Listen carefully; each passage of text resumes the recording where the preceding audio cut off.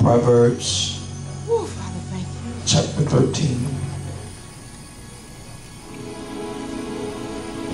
verse 21 reads, evil pursueth sinners, but to the righteous good shall be repaid. Evil pursueth sinners. They're actually being pursued by which they pursue. But to the righteous, good shall pursue them.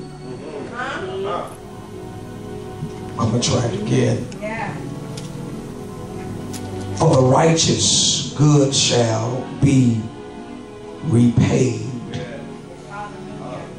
Re is an indication of again. And it implies continuation. A good man leaveth an inheritance to his children's children. Some of us didn't get that. It's the great range. Because we have come through the product of a generational curse.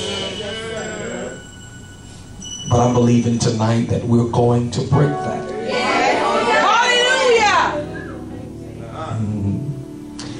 And the wealth of the sinner is laid up for the just. The wealth of the sinner is laid up for the just. If you're righteous, won't you shout, that's me? That's me! Father, we thank you for this incredible opportunity tonight to transition into that which you have always wanted us to have. For we find throughout the text that the people whom which you've called and chosen, you have always identified them as blessed and highly favored. You have always provided for them in ways our minds cannot imagine. And here we are tonight in this particular place, preparing to be in a position to assume that which you have already promised. Have your way tonight. Speak clearly to us, that at the application of your spoken word, we will position ourselves tonight for a mighty transfer. Ruach HaKodesh, we ask that you will breathe in this place unlike you have before. We inaugurate your governmental control. You have your way. And Father, we thank you that at the end of this moment, our lives should be drastically altered. It is in the authority of Yahushua HaMashiach we do pray. And the people celebrated and declared, so let it be done. Hallelujah. Clap your hands as you take your seat tonight.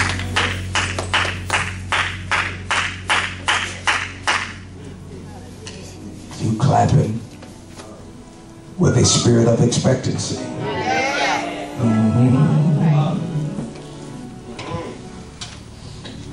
I'm so honored tonight to be your guest preacher.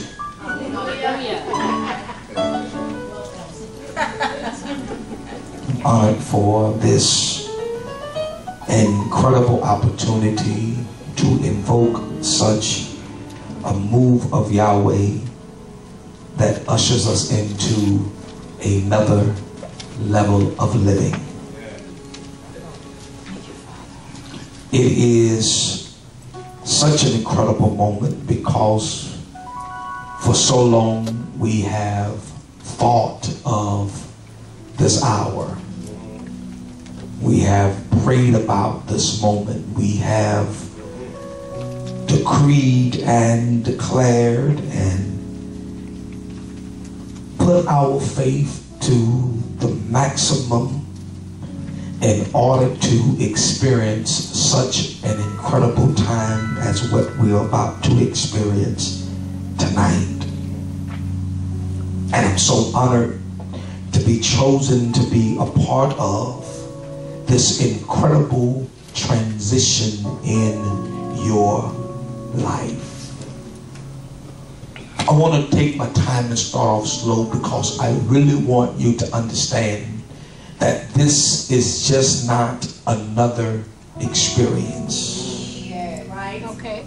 But this is a strategic setting that Yahweh has called to talk to you in order to maneuver your life into what we've been proclaiming since January 1. Yes. Demonstration. He wants to talk to us tonight in such a way that the text would drive us into demonstration. That this won't just be a vernacular sermon, but a sermon that will produce demonstration in our lives starting tonight. Okay? If you will interject your faith in this move tonight and counsel out the assignment of doubt, I'm telling you tonight, while we are experiencing him, he's going to do some amazing things for you financially. If you can interject your faith tonight and believe the words of your prophet, some things will be established in your life tonight. I'm asking Yahweh not to do it tomorrow, not to do it next week, not to do it next month, but I'm asking him to do it for you tonight.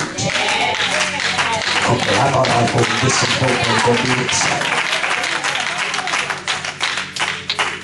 Because I asked him to consider all the obedience that you have put forth.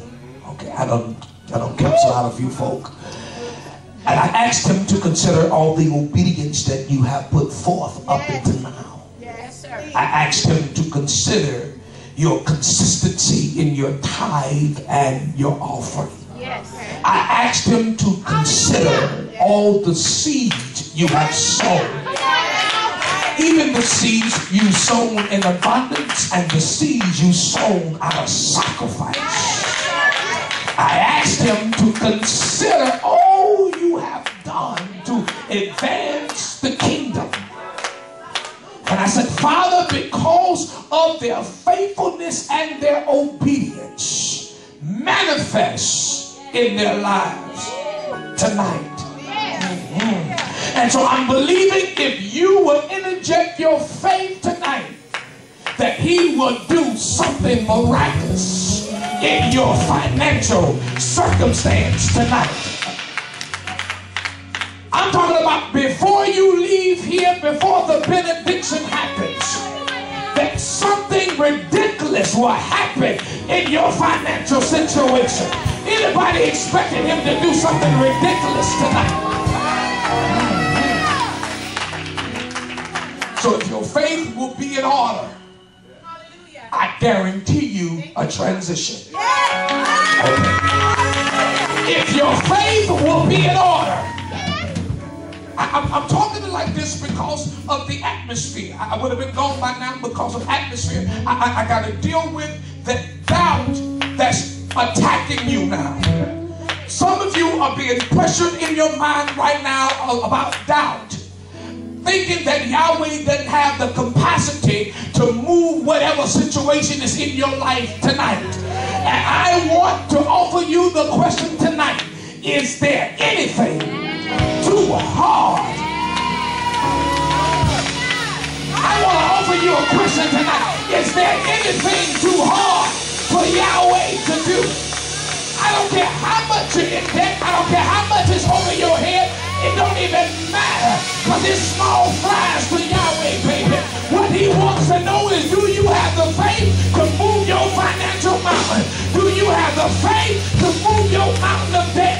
Do you have the faith tonight to move the stuff that's been keeping you from living in life more abundantly?